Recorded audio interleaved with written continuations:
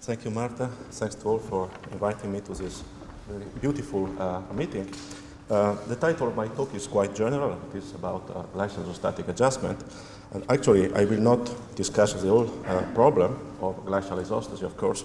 I will focus mainly on some aspects of glacial isostatic adjustment which have some relationship with PSMSL and more in general with tide gauge observations.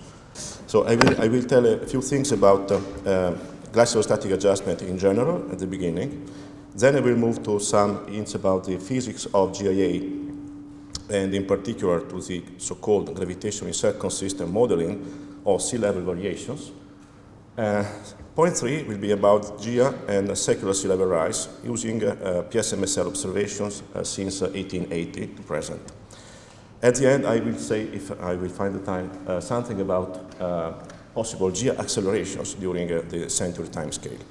So the first point is about some general statements about the importance of GIA in this environment. This figure shows quite clearly the importance of GIA. This fingerprint is the fingerprint of the vertical rate of uplift at present time compared with the location of the tide gauges of the permanent surface for the mean sea level. As you can see, this fingerprint is very large in some places, especially in areas which were previously covered by ice during the last glacial maximum. And in these areas, you can find many of the tide gauge records with the longest period of observation. So this demonstrates the importance of GIA, in particular in these areas where the correction that we have to perform to the PSMSL observation is sometimes comparable with the expected value of the secular rate of sea level rise. So I like a lot this figure, which is basically saying that we do not believe that any land is completely stable. This figure shows some effect of GIA. For instance, this is a tide gauge record in Stockholm. You can see very clearly a almost constant rate of sea level fall in this case. But there are also other phenomena affecting the tide gauge records, like, for instance, earthquakes in the case of Neguzeki in Japan. Here, a sudden jump in the sea level record associated with some earthquake some time ago. You have also some impact from human activities in Asia, in particular, in this case, studied in Bangkok and in Manila. You see some regular trend of sea level rise until the end of the Second War. Then you see some acceleration, some abrupt change in the rate of sea level rise after this. And the last slide the last plot is about Honolulu, in which you apparently see a normal rate of sea level rise on a secular time scale, which is quite close at the end to the rate found in several studies about the secular rate of sea level rise. But actually, there is a volcano, so maybe there is some contribution for the tectonics in this kind of environment. So the main point here is that we should make corrections to the records in order to remove as much as possible all these contaminating effects. Actually, what we can do for the moment is only to perform this correction, the correction for the GIA. We don't have available any model for performing global corrections of post-seismic deformation or global corrections for the possible effect of human activities in the same way. So that's the face of the Earth at the last glacial maximum, apparently the same as today, but it is not actually the same. You see huge ice masses in the northern hemisphere and also in the southern hemisphere. And if you look carefully, you will see that as a result of the last glaciation, there was a bridge between Alaska and North America. There were bridges also in Asia, between Java and Borneo, between Australia and New Guinea, and so on. So the face of the Earth has been changing since then, and sea level has been changing accordingly. And from what we know, for instance, this is based on a study of Kurt Lameck and others, from what we know from the literature and from the field evidence is that sea level has not been changing everywhere in the same way. You see very different sea level curves in different parts of the world. You can see sea level rises at almost uniform rate at the beginning, then at a changing rate. You see oscillations also. You see sea level falls, especially in the areas which were previously covered by the ice.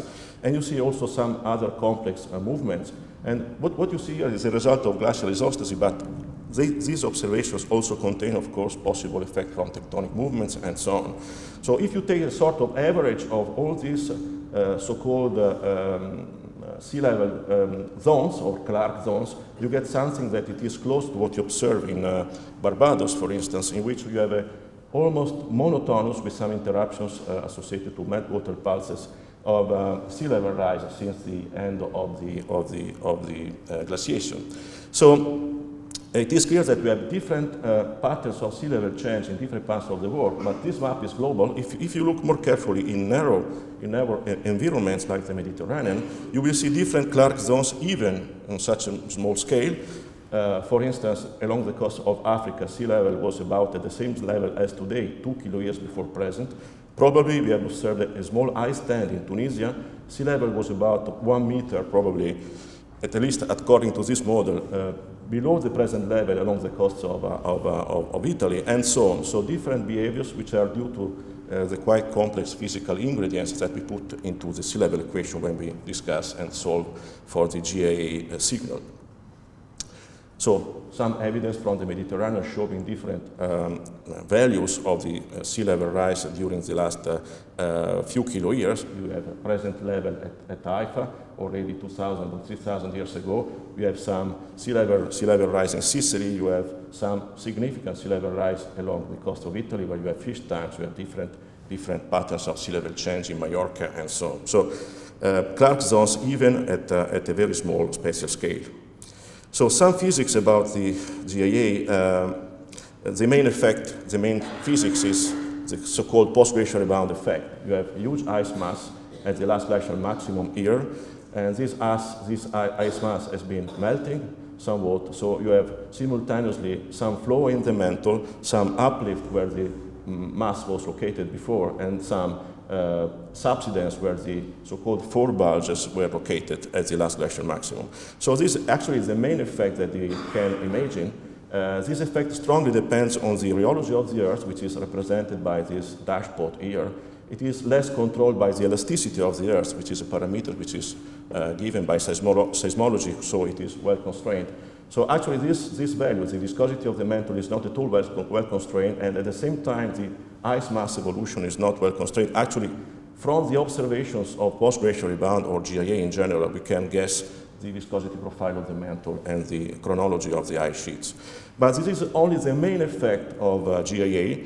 If you look more carefully to the equations, you can try to establish a more general model for the effects of GIA, in which the relative sea level change means the change in the thickness of this red bar here is depending simultaneously in changes of elevation of the sea surface relative to the Earth's center of mass and in changes of the elevation of the solid surface of the Earth, which means vertical displacement, always with respect to the Earth's center of mass.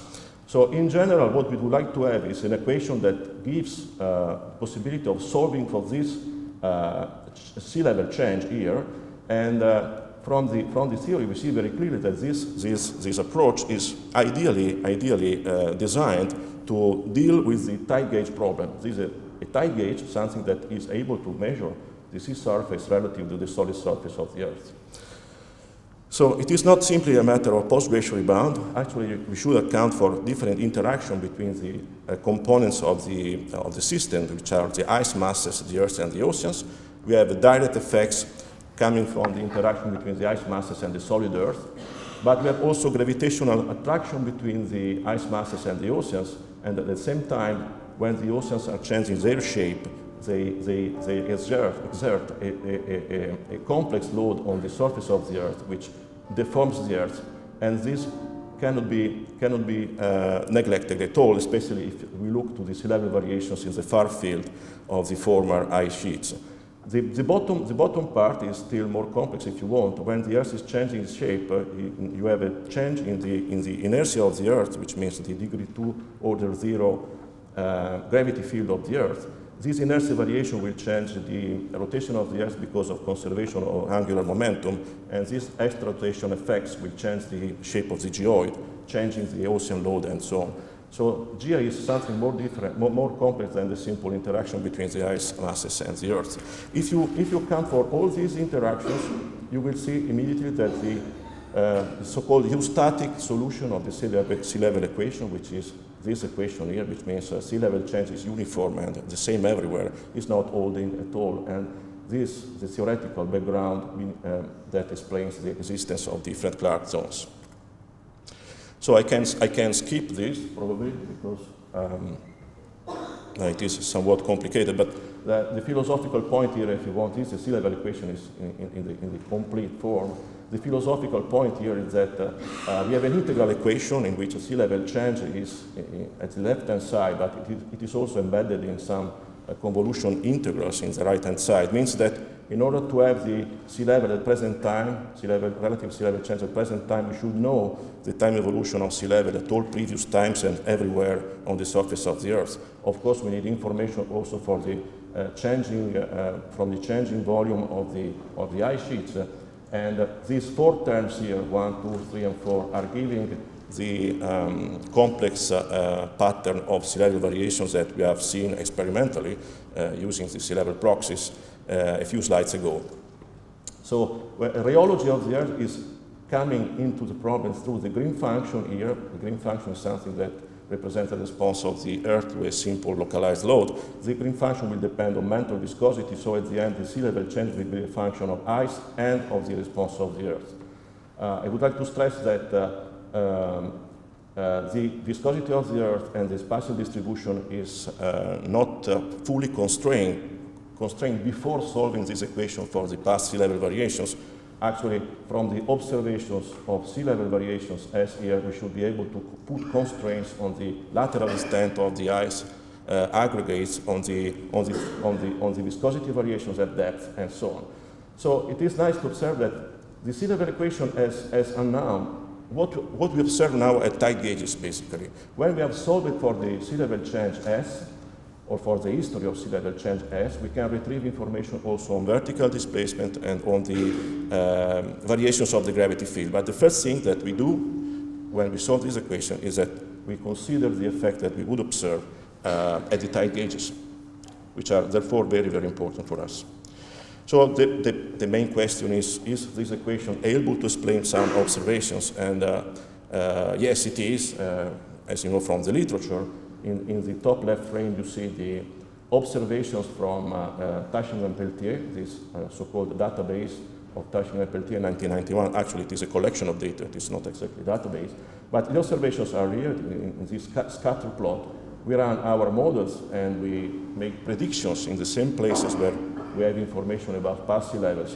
The two clouds are really quite consistent, so we are very happy that we can find the viscosity profile that globally is able to fit together with some description of the ice chronology of the Earth to fit the observed relative sea level variations. This does not imply that we locally have a very good fit everywhere, of course. This is a global comparison between data and predictions. So you can do it if you want now. We have built a code for solving the sea level equation, which is completely accessible to the community. The code is really very simple. It has the main target of solving the sea level equation, but it can also be used to make a comparison of predictions at tide gauges and also predictions at the GPS stations, for instance. It can also be used for computing the changing shape of the Earth, means the so-called Stokes coefficients of the Earth in response to GIA. So now I go to the point about the GIA and secular sea level rise using PSMSL data. This is a table taken from a paper we have written recently with Gaia Galassi. That's a table that collects all the previous estimates of the secular sea level rise published since the first work of Gutenberg in 1941. The table is quite complex. We have the authors of the paper, we have the values of the secular sea level rise, we have the period during which the tide gauge records have been considered, and we have some information about the methods used to make this assessment. And in the last column, you have information about the GIA correction. And as you can see from this table, GIA correction started only in 1989 with Peltier and Tashingham. Before this, no GIA correction was applied at all. And starting from this period, a lot of corrections have been proposed in the literature, which have had a significant impact on our knowledge about the secular sea level variations. Another way to look to the table is to plot all the values considered in the same table. It is funny to observe that only 5 to 6 assessments are available since 1970, and then with increasing awareness of global warming and probably also quality of the GIA correction that we should apply in order to have reliable observations of secular sea level rise, you had a lot of determinations of this parameter, which is roughly about 1.5 millimeters per year during 1 century, let's say. But the scatter is quite large indeed. The scatter is large, and consider also that the error bars in this plot have not the same significance. Some of them are root mean square, some others are standard deviations of the mean. So there is some confusion about the meaning of the error that we should attach to these secular sea level variations assessments. A very important paper was Douglas 1997. In this paper, Douglas has not used the whole set of PSMSL observations in order to estimate the secular sea level rise. He has used a very narrow set of observations. I will show it in a while. But for the first time, it has been stressed a little bit the importance of the GIA correction, in particular this value of 1.8 millimeters per year plus minus 0.1, and 0.1 here is the standard deviation of the mean, is the value obtained correcting the GIA as the PSMSL trends by the effects of the ICE3G model of glacial isostatic, which is a model developed by Tashingham and Peltier in 1992-93. So only after some selection we can guess the value of secular sea level rise, adding also some correction for post-glacial rebound effects or GIA effects if you want. So the selection is really very important. We have the figure on the top shows all the PSMSL records available from the revised record length set, and the bottom frame shows the very limited set employed by Douglas, 97, 23 tide gauges, which have a quite global coverage, let's say. But the difference in the numbers of these two samples is really amazing. So the point that the philosophy was that only a few tide gauges are admissible in order to assess the secular rate, because some of them are too short, so we need at least 6 years records. Some of them should not be used because they are coming from sites close to collision and tectonic plate boundaries. Some of them are not enough complete, so we need a completeness which is 80% or better. They should be in reasonable agreement at low frequencies with records from nearby gauges, so some kind of qualitative statement saying that there should be some consistency between nearby tide gauges, and not, that's important for us, not from areas deeply covered by ice during the last glacial maximum, and strengthened in Douglas 97 to eliminate also records from sites in the area immediately adjacent to the peripheral bulge. So these 5 statements are quite qualitative, of course, in some respect, but using them, it is possible to arrive to a reasonable estimate for the secular sea level rise. So the point is that only one model was used by Douglas, and actually today we have several models available. We have I3G, actually the same model which has been used by Douglas and by others before him, but we have also I5G now, and the model developed by Kurt Lambert and co-workers in Australia. So which one is best? I don't think that we can make this selection a priori. There are different realizations of the combination between the Earth viscosity and the distribution of the surface ice sheets at the last glacial maximum, which are best fitting different sets of relative sea level observations during the Holocene. So probably the truth is in the middle.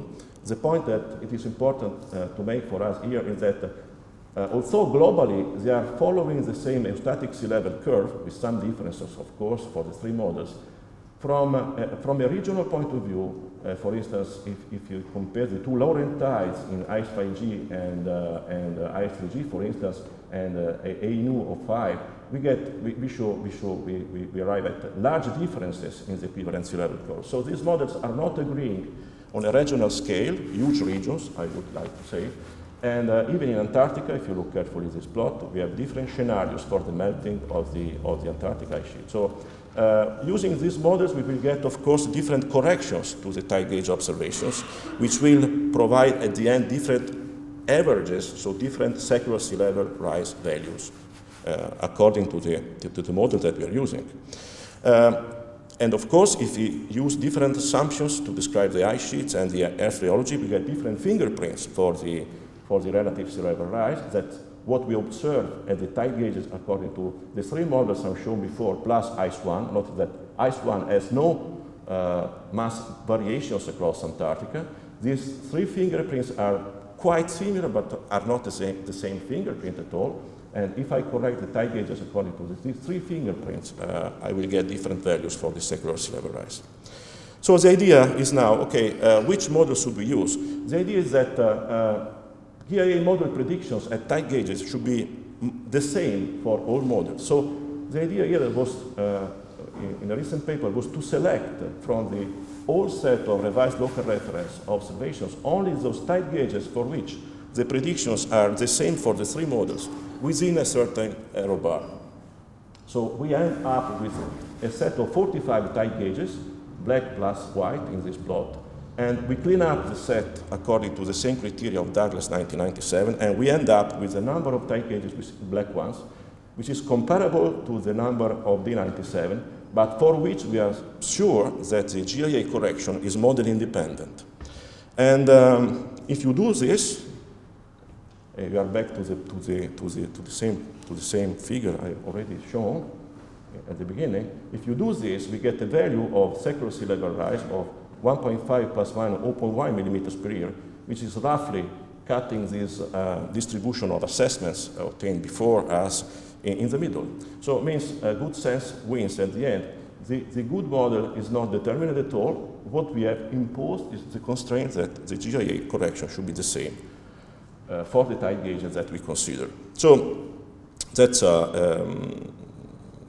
how GIA is entering into play in this context in a very important way, I think, because if you notice, the black dots are GIA corrected here, are GIA corrected. The white dots here are not. So if you correct by GIA, you tend to obtain values which are in excess to those you obtain if you don't make any correction. That makes sense, of course. So something new about GIA. Can we say something new about GIA? I have made a simple exercise a few days ago. I've taken this sea level fingerprint. This is for GIA ICE 5G EM2, means the classical ICE 5G model by Peltier. That's the rate of sea level change expected globally at present time. And the dots here are the tide gauges, as usual. What happens if I take the time derivative of this map here? I get this. This is not zero. I mean, the point here is that together with a secular sea level rise due to GIA, we have also a small sea level acceleration due to GIA. And the amplitude of this sea level acceleration is very strongly anti-correlated to the amplitude of the change of sea level. And that's basic physics. It can be analytically demonstrated using the Turcotte, the old Haskell model that you find in the classical textbook of geodynamics.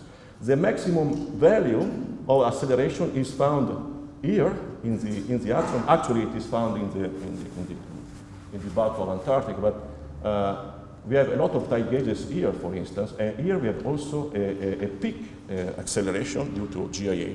So this ICE 5G model predicts that in the Baltic area there should be an extra acceleration due to GIA, probably visible if we go to the tide gauge observations and try to make some assessment like we have done here. The blue histogram is the sea level acceleration obtained from a very simple parabolic interpolation of the records from the Baltic Sea, the records from the PSMSL. And the red histogram here is the acceleration that we obtain using a global set of tide gauges, something similar to to what Douglas did in 1997. The difference in the average accelerations in the two histograms is of the order of magnitude of 0.02 millimeters per year per century, which is basically what you expect by the model. We are close to 0.2 millimeter per year per century. So I would say that we have probably an evidence of the existence of the GIA acceleration in the Baltic Sea by a very simple argument based on the fingerprints and the observations of PSMSL sea level variations. Thank you.